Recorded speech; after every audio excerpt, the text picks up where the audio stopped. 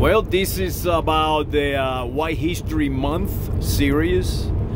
White History Month, color code people in the United States of America and around the world now. They call themselves white.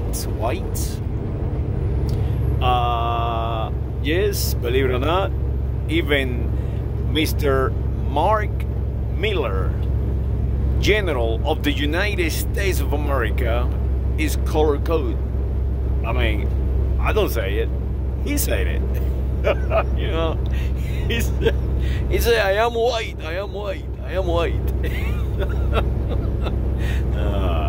So let's talk about the whites and their history. Whites and the history. Let me tell you. Let me put it to you in perspective how actually it works. Throughout millennia, we did not have this, color code. This is something modern, created right here in the United States of America. Through history, we have gangs. We have gangs and we have names. We have names like the Visigoths, the Romans, the Etruscans, the Lombards, and the Slavs, and all these gang members, you know, identities, they battle each other for geography, basically. But they respected their identity. I'm going to give you an example of that. The Romans, they are the most successful of all. The Romans and the Hellenes, they accepted others' strength. For example, the Roman adopted the gladius, espada española, the Spanish sword. So they adapted to the people that they conquer. They did not exterminate them. They accepted them and made them citizens of Rome. In the United States of America, we're doing the opposite. We have a general that he said that he reads Karl Marx, Frederick Engels, Mr. Vladimir Ilyich, I cannot never pronounce it, Lenin. He read Fidel Castro's Mankind, and he read all these general warfare studies, but he failed to actually put it in practice, like he eloquently say, because I read something, it doesn't make me change my way of behaving. So that is basically what I'm talking about right here. I'm talking about how to change behavior. And in White History Month, I'm going to explain to you that in some cases, our grandfathers were correct, that you cannot recondition humanity. And I have to accept that to a point.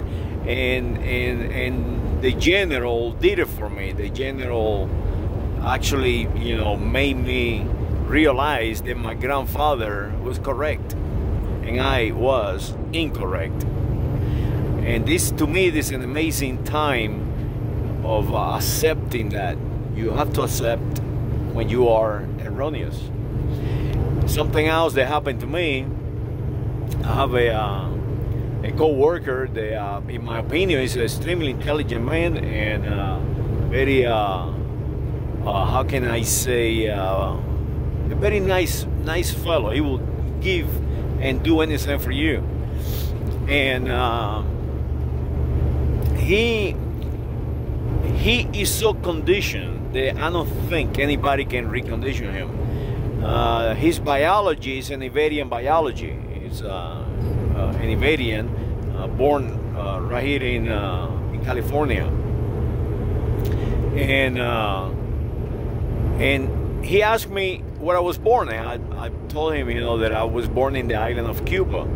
And of course he's going to say, you don't look like a Cuban, and the regular stuff, you don't look like a Cuban, you don't sound like a Cuban, and all these crazy things they always attach to their already conditioned senses. And then he say something that, I mean, I just couldn't believe it. He say, my grandfather, he was a wetback. I say, oh, so your grandfather was a wetback? Oh, okay. What is that? Wetback. And he said, oh, he come from Mexico. I said, oh, okay.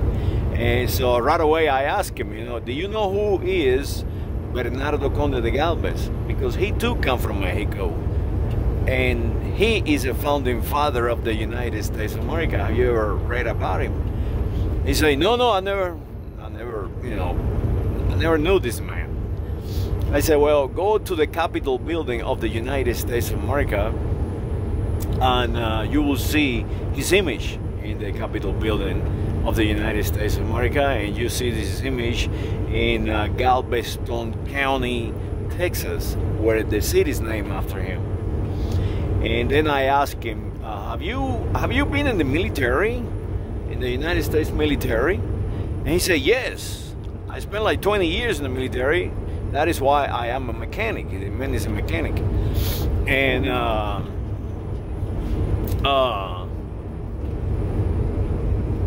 I asked him,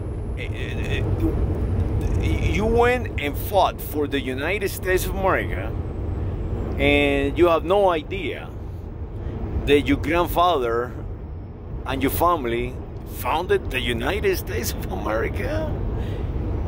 And he sort of like changed. He no longer wanted to talk about it. And that is how I know that people, they do not want to get reconditioned. So some biologists, they do not want to accept change. They want to be what they already have been. They feel comfortable with that conditioning. So it is impossible to recondition them, because the laws of learning, the law of learning say that for a human or any entity to learn, they first of all, they must want to learn. If you do not want to learn, it's impossible to anyone to teach you anything. So for example, that general, they call himself White, in a subcommittee of the United States of America Congress, you cannot teach that man absolutely nothing. This mechanic fellow, you cannot teach him absolutely nothing. They want to be what they are. You get a Taino Indian that his name is Jimenez, and you try to tell him, hey, listen, somewhere along the line, your father is one of the most amazing biologists on this planet. Jimenez, son of him. This is the people who conquer the Balearic Islands. This is the people who their name is him the first, or Jaime Primero. These people are Visigoths. These people destroyed the Roman Empire and created something new. And they came here to the Americas and they give you that name. But they don't want to even use it. They change their names. That is how conditioning work.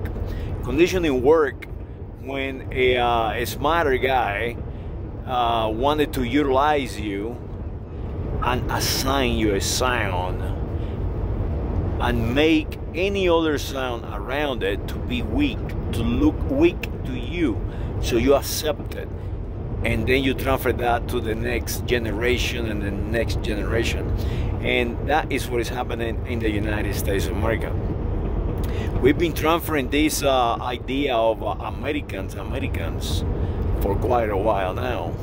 And the president of the United States of America, that guy is like it's like if you put him in a music box and all that comes out of his mouth is American, American this and American that. That president, Mr. Biden, Joe Biden, that is a very conditioned man, completely conditioned. Can you teach him anything? No, no one can. He will never accept that he is not an American, that he is not an Englishman, that he is not an Irishman, that he is not white or any other freaking color. The same is the general. The same is the mechanic. So as you see, is from the bottom to the top. The conditioning is complete. And it doesn't matter how hard you try, unless that biology wants to learn where they come from, wants to learn that the last name Jimenez is one of the strongest names on the planet. And they are so many because they are that successful. People believe that because there is so many people with the same name that make you inferior. It is the opposite. It makes you stronger, because that means that the biology before you was able to propagate their biology at a higher rate than others. The son of Jimenez, the sons and daughters of Jaime, or him, they are second to none, the opposite. So when you call yourself a color, make sure that you understand that somebody is just controlling your biology, controlling your mind. When somebody call you white, American, and all this crap, you see the true thing just happens. They are conditioned themselves, and they are followers, like President Joe Biden and the general, because yes, they are in leadership positions, but they are not really leaders. They are followers. There is a difference in between a leader and a follower. No different than the primates. The primates will follow, and you see them in packs. And out of that pack, there is a few that lead the other pack, but they are never actually the leaders. They are followers. They follow the first monkey, the biggest monkey, and the biggest monkey apparently is no Mr. Joe Biden. Somebody else is conditioning him. Somebody else is leading him. And in my opinions, are the industrialists, the people with the money. That is how it works. So there you have it. My experience of today. My grandfather and his father before him, and all the way to Traiano, Justiniano, Adriano, Constantine, all the way to the Hellenes, Alexander, all the way to Charles III, that created the United States of America with Louis XVI. Those people understood that when you get a biology that does not accept learning, all you can do is just rule it. That is the technique that Hitler utilized. That is what man can say. Go and read it.